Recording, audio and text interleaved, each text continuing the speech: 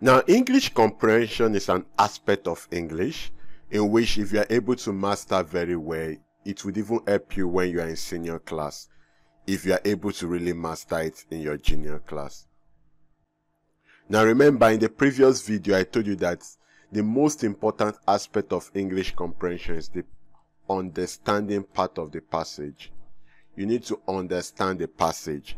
If you do not understand the passage, there is no how you can answer the questions correctly. In fact, the word comprehension is synonymous to understanding. Do you understand?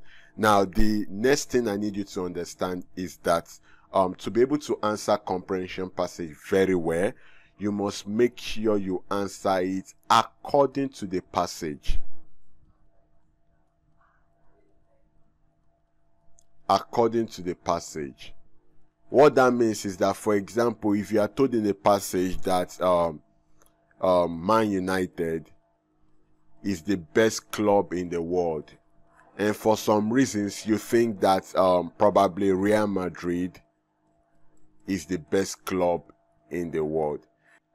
Now, if you're asked as a question, which club is the best club in the world, and for any reason you say Man United and Real Madrid in the option, you have to pick Man United, because what you are expected to do is to answer the question according to the passage. What that means is that if you are given an objective question, for example, before you pick any answer, you need to make sure you can prove it from the passage. Does that make sense? Now, enough talking, let's take a sample passage. Are you ready?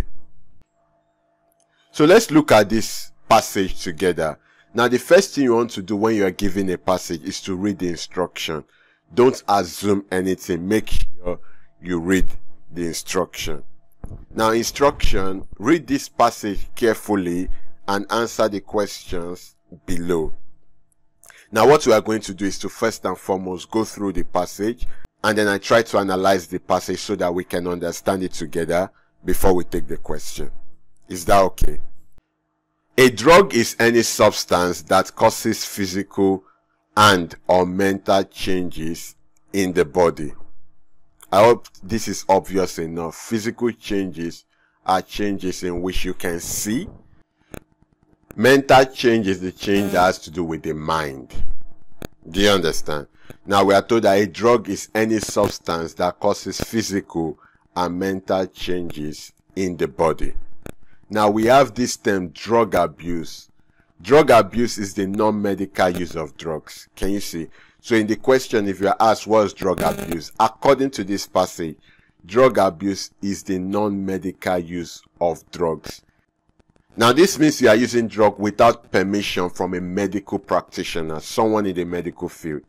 So drug abuse is the non-medical use of drugs. Drugs that can be produced, sold, and used legally are called licit drugs.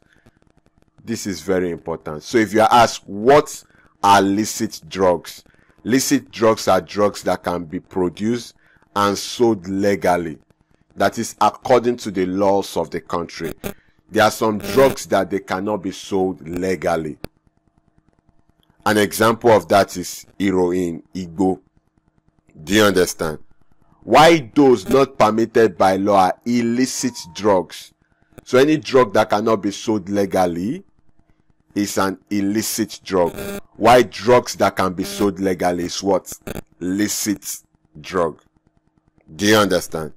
There is a small but significant distinction between drugs as medicine and drug as mind or mood altering substances.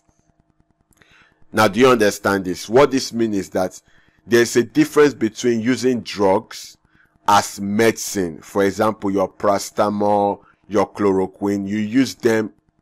Paracetamol, for example, you use it when you're feeling headache. Chloroquine, probably when you are having fever. So those are instances when you can use drugs as medicine. And then there's the other part where you use drug as a mind or mood altering substance. Now, what this means is that you are using drug in a way to either probably make you happy, sometimes serve as pain relievers. Do you understand?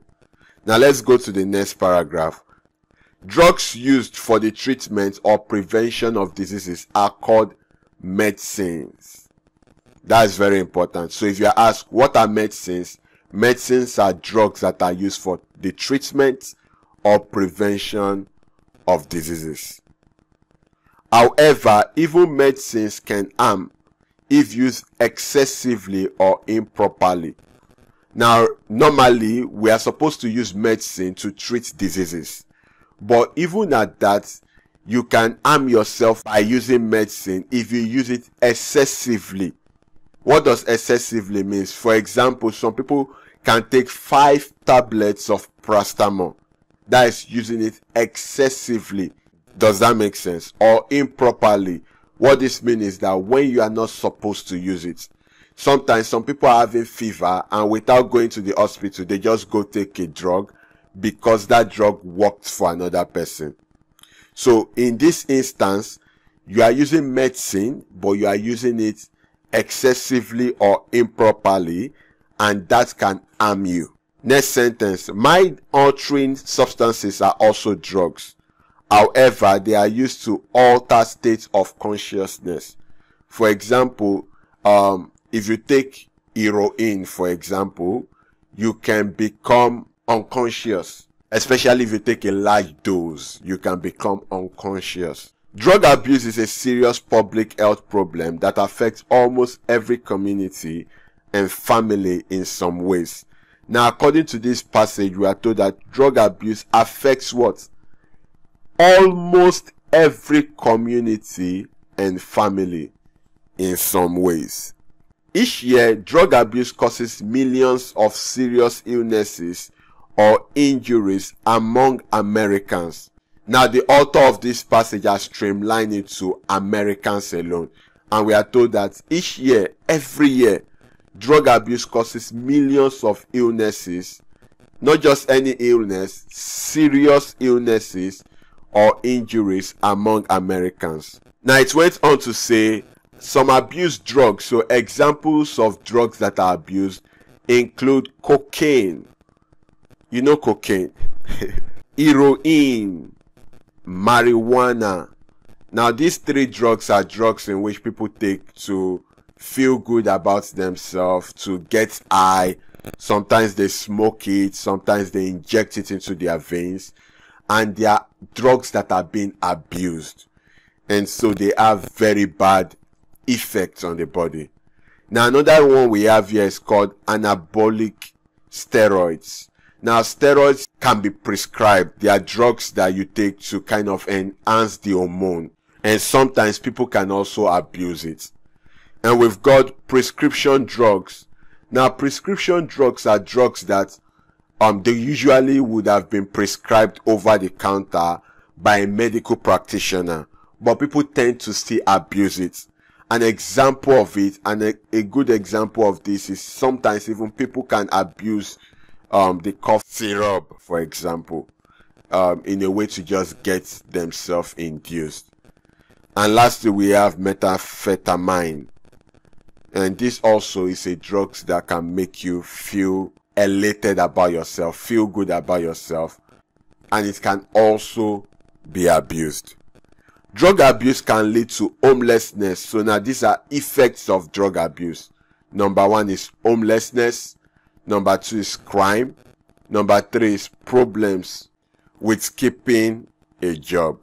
So if you are asked what are the 3 effects of drug abuse, or what are the effects of drug abuse, we have homelessness, crime, and problems with keeping a job. We also have it can harm unborn babies. So for example, if a mother that is pregnant is using some drugs, it can harm the unborn baby. And that's why sometimes you have children that are born and they are deformed for a number of reasons. And lastly, we are told that it can also destroy families. There are different types of treatment for drug abuse. Now, when someone has abused a drug and then there's the effect of that, how do we treat it? We've got a number of ways we can treat it. But the best is to prevent drug abuse in the first place. Now, the author is saying that if someone has been trapped by drug abuse, there are various ways that the person can receive treatment. However, the best is to even prevent drug abuse in the first place. The best is not to have even involved yourself in drug abuse in the first place. Do you understand? Now let's see if we can take some questions and let's see how easy it can be. So questions. Question 1. According to the passage, drug abuse is, we've got the non-medical use of drugs, a serious mental problem, what causes changes in the body, and D, we have the medical use of drugs. Now let's confirm from the passage. Now if you look here, we have drug abuse is the non-medical use of drugs. Can you see? Now we've been able to prove the answer to that question from the passage. So let's look at the options again. The non-medical use of drugs, a serious mental problem, what causes changes in the body, the medical use of drugs. Now you can see that the answer is A, the non-medical use of drugs. Do you see my point? You need to be able to prove every answer you pick or every option you pick from the passage. Does that make sense? Let's go to question 2. Medicine are drugs that alter moods. B, harm babies. C, are used for treatment. D, are used excessively. Now you don't want to just pick any option. You want to make sure you prove it from the passage. So medicine are drugs that dash. Let's go back to the passage and see if we can prove it from the passage. Now here we have drugs used for the treatment or prevention of diseases are called what? Medicines. So medicines are drugs that are used for treatment and prevention of diseases according to the passage. Let's see if we can get the right option. So we have alter moods and babies are used for treatment, are used excessively. So what's the answer? We have C, are used for treatment, because we're told that medicines are used for the treatment and prevention of diseases. Do you understand? Question number 3. Drugs permitted by the law are dash drugs: medical, non-medical, licit, illicit. Now let's go prove it from the passage. Now from the passage we have drugs that can be produced, sold and used legally are called what? Licit drugs. Does that make sense? So let's see the correct answer. Drugs permitted by law. Remember, I told you when I was explaining that legally is according to law. So what do we call that kind of drug? Licit drugs. Do you understand? Question 4. Question 4, we have drug abuse is a serious problem because it affects almost every community, every American family only, almost every community and family, every family in Nigeria. So let's go to the passage and see if we can prove the correct answer. Now here we go. Drug abuse is a serious public health problem that affects almost every community and family. Does that make sense?